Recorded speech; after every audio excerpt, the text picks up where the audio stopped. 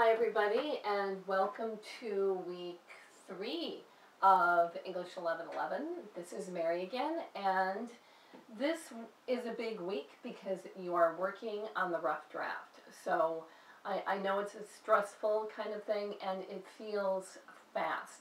It feels fast to me. So hang in there. It's an accelerated 5-week class, and we just have to hammer out this rough draft, turn it around, read someone else's, and get that final one done, and you're done with the class. So, but hang in there because I know it's a little stressful. So today I wanted to emphasize a few things that are discussed in the craft of research. And it's on my Kindle. So I'm looking at chapters 7 and 9, which were last week's reading. But you're going to be using these concepts and skills as you craft your rough drafts. I want to talk a little bit about them. Two things I want to emphasize from chapter 7, building a complex argument out of a simple one, and the other quick tip, falling back on what you know. So complex argument out of a simple one. You might have noticed this in the discussion boards on creating a thesis statement and finding a topic, that your problem or your question that you're interrogating should be complex. It shouldn't be something simple like a presentation of information or arguing something that nobody is going to disagree with. For example, it's imperative that we have clean drinking water. I think everybody's going to be in that camp. So how do you take something, for example, like a no-brainer, it's imperative that we have clean drinking water, and make that into something more complex? My simple trick to that is you take your simple idea and add things to it. Add 1 or 2 things to that main base, because it's a good main base. It's imperative that we have clean drinking water. Yes, that is an argument. It's going to be provable, researchable. It's got a good start, but it's just not interesting. It's not controversial. It's not worthy of a paper, really. So, but if you add on, it's imperative that we have clean drinking water. However, current government spending shows a shift away from investment in municipal drinking water. Now all of a sudden there's something more interesting. Well, it's important that we have drinking water, but we're spending not enough money on that. And so then the paper is going to argue that we need to first see this problem, the lack of funds, and then fix it.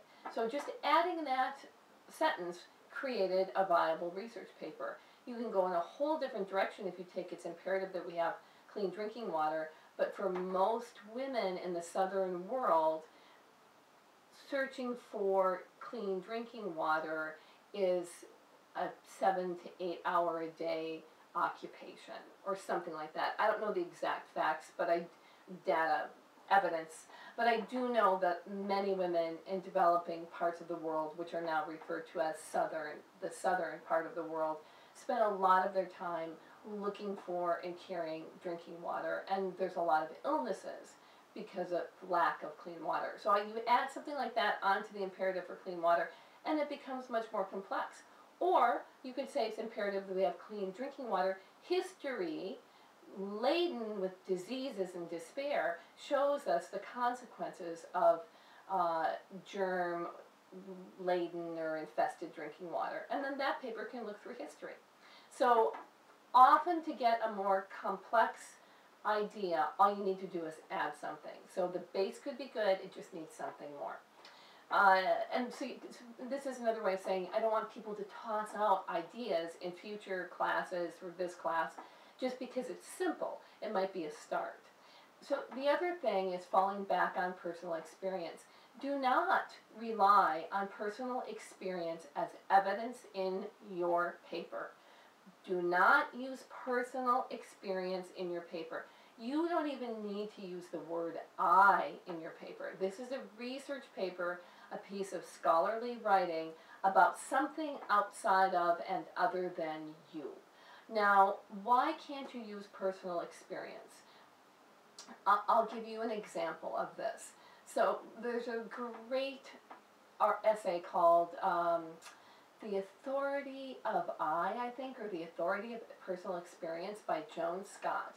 And in it, Scott, who's an historian, argues that our personal experience is not sound evidence for an analytic, argumentative, or academic paper. And I'll give you an example. So, for example, I am a cancer survivor. I had a very rare cancer in 2003 called carcinoid cancer. I have the personal experience of having carcinoid cancer, but I am not an expert on carcinoid cancer. I can't tell you its etiology, I can't tell you its origins, I can't tell you how many research dollars are going into it, I can't look at the cancer under a test tube in molecular biology and know what I'm saying. I'm not an expert at all in this cancer. I sure am an authority or expert in my own emotional experience and journey, but that emotional experience and journey really has nothing to do with an intellectual or scholarly analysis of carcinoid cancer. So you can have an experience, I mean, even a very dramatic, painful experience like cancer, or being sexually assaulted, having a baby, being mugged, I mean, big things, right? And these are huge things, and it's not to discount your experience, but my personal experience of giving birth, or your experience of getting mugged or getting into a fist fight, whatever it might be, is pretty irrelevant to an analysis of a larger issue, perhaps only to be used as an example to demonstrate a larger point. And so you could use your personal experience as an example to demonstrate a larger point, but why bother? I would leave it out entirely. I really strongly recommend leaving it out entirely. So, those are the highlights for me from Chapter 7. And, you know, what I wanted to say about Chapter 9 is to really ignore the whole thing about warrants. Don't go back and look at that. I find it confusing. And I think the discussion about research not being the evidence itself, but being the vehicle for the evidence, that's kind of a little confusing too. I mean, what the book is trying to say in that chapter is that you need to build your paper using evidence, source material, facts, data, exactly what the outline did today in D12. There's an outline that says have 2 quotations here, have some data there. All the way along, you're weaving these facts from credible academic sources into your paper to prove your point. So if I'm going to argue that, let's see, let me pick something new. If I'm going to argue that it's really, I'm going to say to my 11-year-old, it's really important that you spend some time outside. And then he might ask me why. And I can say, according to this Journal of Public Health, in a study in 2011, it was shown that children who spent 1 or more hours outdoors had fewer illnesses and did better in school. That's why it's important. Not that my 11-year-old is really going to care about that, but I have a lot more authority and credibility if I can tell him why it's important that he's outside rather than just say it universally. And so for all your important points, all your main assertions, you want to just keep building that evidence in. Final thing, and I think I touched upon this, but I want to emphasize it again, death to Wikipedia. Do not use Wikipedia. And please don't use like the Mayo Clinic newsletter or the U of M newsletter or anything like, I think they're called tertiary sources in the craft of research.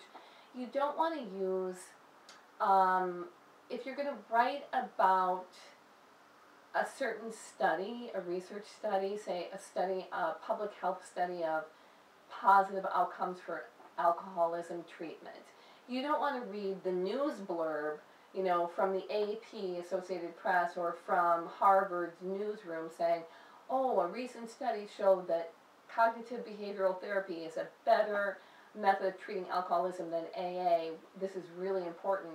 That's not the source you include in your paper. You might see that and you're like, wow, that's perfect. Then you go to the actual study itself and you read the study, and that is the source that appears in your paper.